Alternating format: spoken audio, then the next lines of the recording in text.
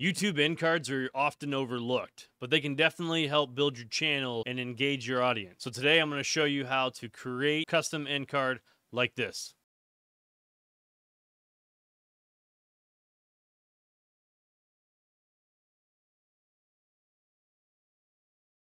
What's going on, everybody? James Paul Shepard with FilmCore Digital, and if you're new to the channel, I create tutorials in Davinci Resolve and show you how to recreate effects in Fusion. Now, if that's something you like, hit that subscribe button and click that bell icon so you don't miss out on future content. Well, let's get into it. Now that you're in Davinci Resolve, we're going to head up to Effects, click on Effects, and we're going to bring in a Fusion comp. Now, right-click on it, change duration. We're going to change it to 10 seconds. Now, I heard that 10 seconds is a good time to give your audience enough time to look and see what your call out is and comprehend it. So that's why we're going 10 seconds. All right, so now that we have that, we're going to go over to the Fusion tab. Now, in the Fusion tab, we're going to grab our background. Now, the background could be whatever you want it to be. It can be a video, a still image. I'm using a video that I found online for free, so you can use whatever you want. All right, so now we're going to connect that to the media out. I created the guide for the size of the box and the avatar on the callouts. Click the link in the description and go ahead and download that. Now that you have that downloaded, we're going to head up to Fusion, Import, PSD.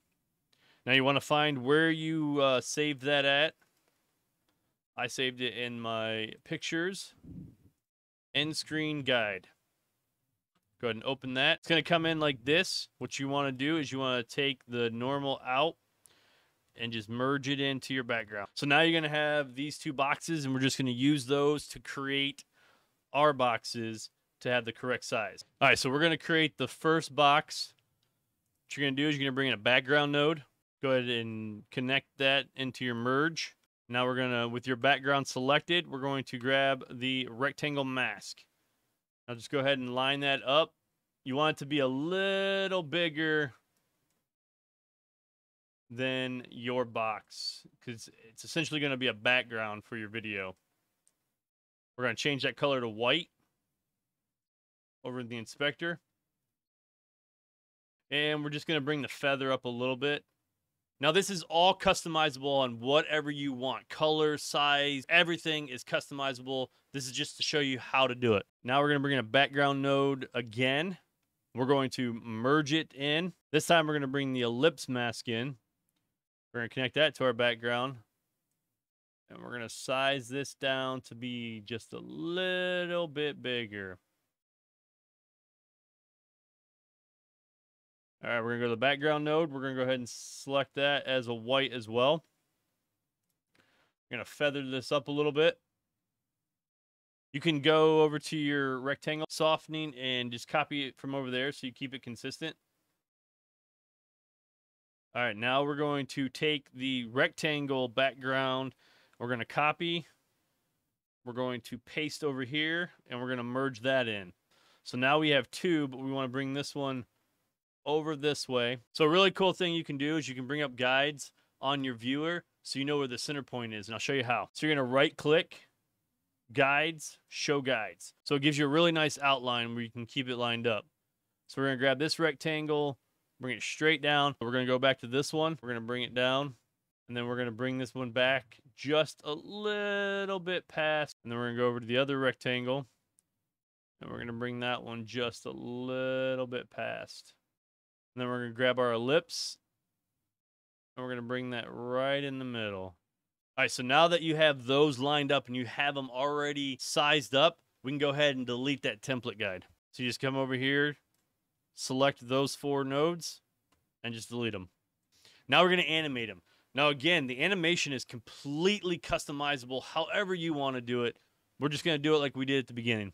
All right, so first we're going to do the animation on the rectangles.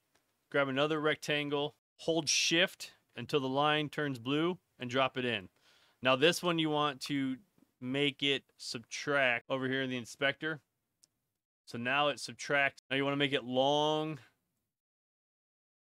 and we're going to rotate it. You want to make it so it covers the whole thing. Now you're going to invert it. We're going to zoom out a little bit. So we're going to bring this off screen. We're going to copy this rectangle, and we're going to bring it over to the other one. Hold shift and drop it in there. All right, so now that we have both rectangles, we're going to go ahead and grab one. We'll grab the first one here. You want to add a keyframe on the center. Go ahead and add a keyframe on the other one. Then we're going to move forward to where you want it to come on. I'm going to go about 40 frames.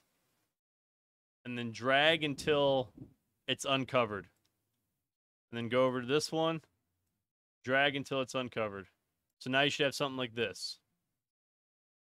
I'm going to feather these out a little bit, these second rectangles, just to give it a softer edge when it's going over it. There we go. All right, so now we have our boxes coming in. Now we're going to fade in the ellipse. All right, so we want it to come in about right there. We'll have it start fading in. So we'll go ahead and drop that to 0, hit a keyframe, move forward to when the boxes are full, go about 50, and then bring it all the way up. You can go ahead and remove the guides. So now all we got to do is add text. Now the text is also customizable. You can put whatever you want. I'm just going to go ahead and put one text for now. And we're just going to put watch next. We're going to move that underneath here. We're going to have that right on. We'll go about right here. We'll start the right on. So we'll put a keyframe at 0. And then we'll go forward a couple frames.